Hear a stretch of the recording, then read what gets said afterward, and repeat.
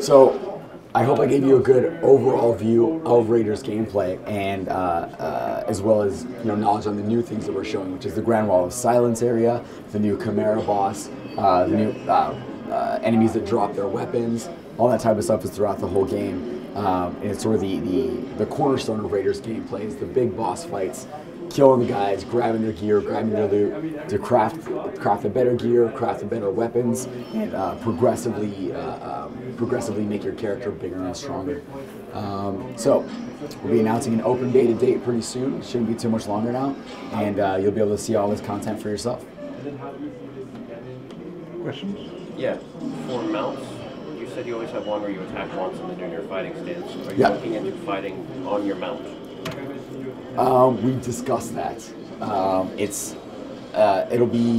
That will probably happen in post open beta, new content. But when the open beta first launches, it'll just be that one strike and then dismount. There's not going to be any mount against mount combat. But that's something we're planning for the future. Okay.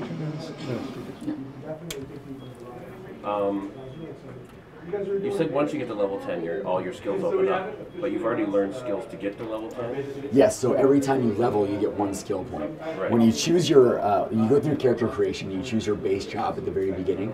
For the first 10 levels, you're forced to put those skill points into that base job.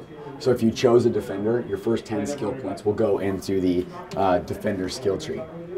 Then once you hit level 11, everything opens up, and every skill point you get from then on, you can put in any of the trees. So it still doesn't matter what you start as?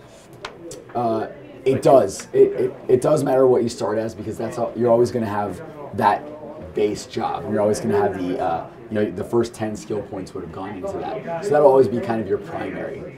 And then as you're going through the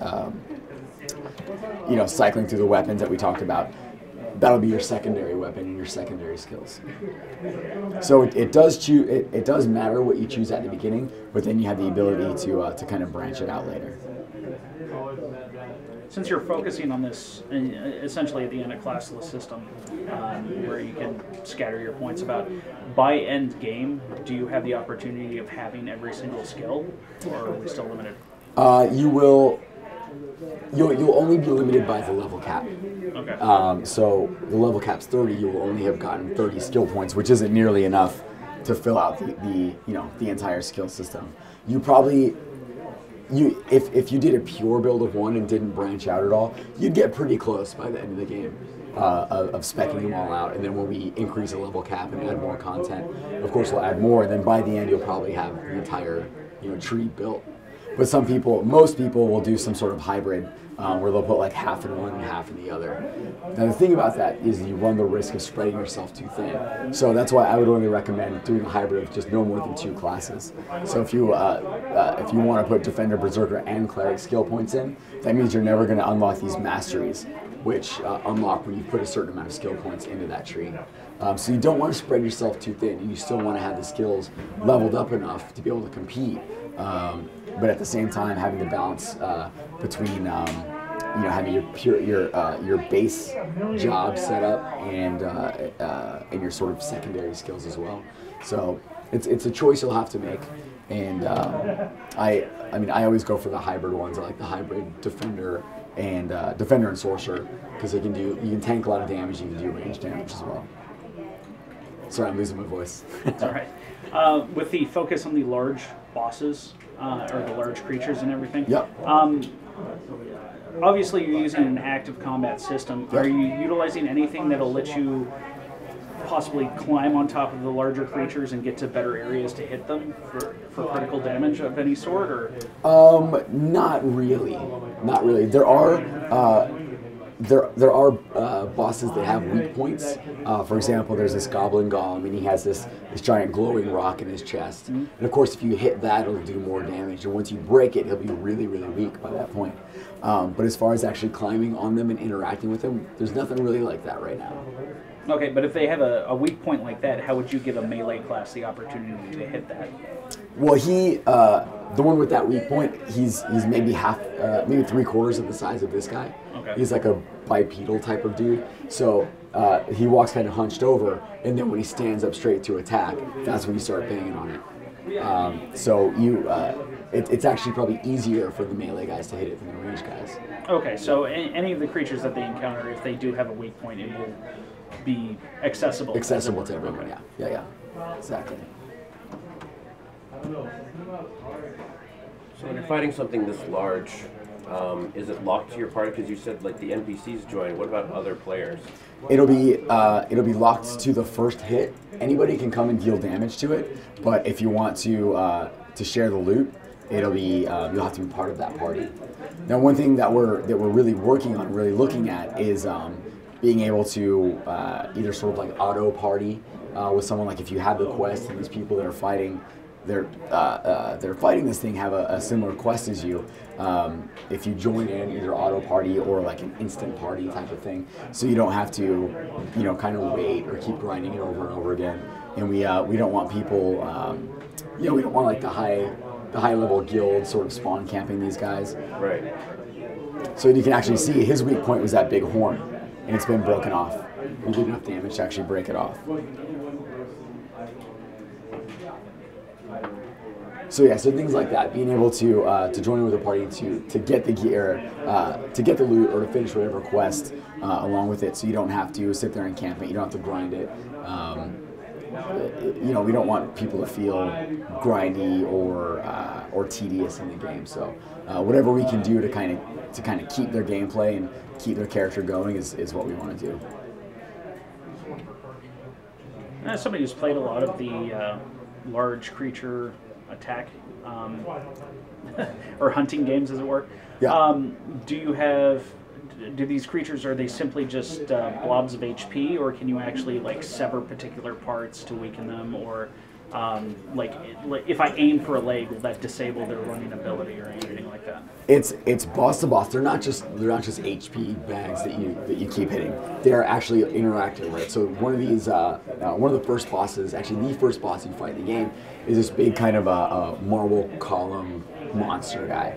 And as you're dealing damage, like if you deal damage to his leg, you can knock it, he has like some little shields on his leg, and you can knock it off. And if you go and you pick it up, it actually fully regens your health. So it's cool because you're very new to the game at that point, and that guy deals a lot of damage. One hit will take away like half of your health. But if you can stay alive long enough to knock a piece of that off, and you can consume it, it's like a full health regen, so you can keep it going. So that's what you would do, is like you would aim for one leg, knock that off, get that to regenerate your health, and then go for the other leg and do it again. And by that time, he'll be so worn down that you can just kind of deal normal damage to him.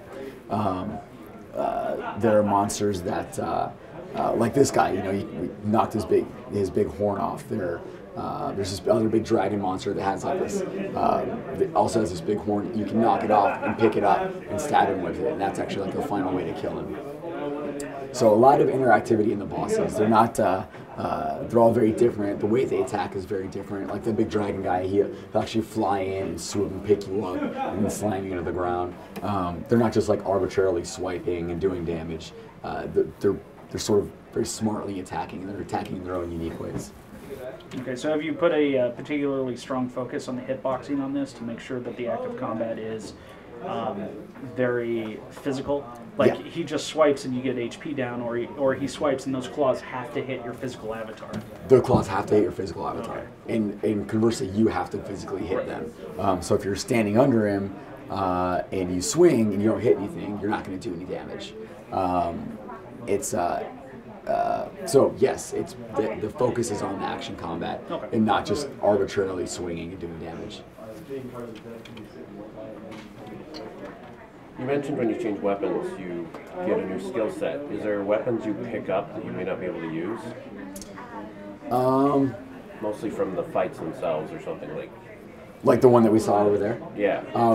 Any weapon and enemy drops like that you can use, no problem, no matter what your job is. Okay. So there are these skeletons, these skeleton archers, and you can kill them and pick up their bow and arrow and use it. So there's no archer class in the game, so that's kind of your only chance to be able to use a bow and arrow. This cannon that we saw, your first interaction with it in the game is with these pirates that use it, and they don't drop it, but it's sitting there, and you can go pick it up and grab it. And any creature that drops its weapon, no matter what your job is, you'll always have the ability to use it. So you're not going to miss out on anything.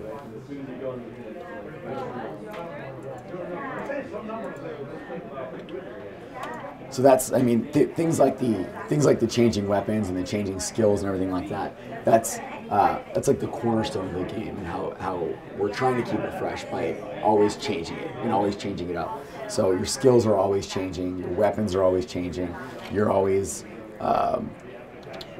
you know, you're transforming into these other creatures, and this all starts happening very early in the game. Is there going to be like environmental changes? Like what would be? Like maybe the Chimera came and starts like knocking down buildings, or maybe there's just, you know, different terrain changes over time or things like that. So there are breakable pieces, but it's not like a destructible environment. Most of it would sort of be like built into that particular boss fight, and yeah, not so much the breakable or changeable environments. That's kind of all set up the way it already is. Okay. I think we're out of time. I hope I answered all your guys' questions. And I think that was good. Cool.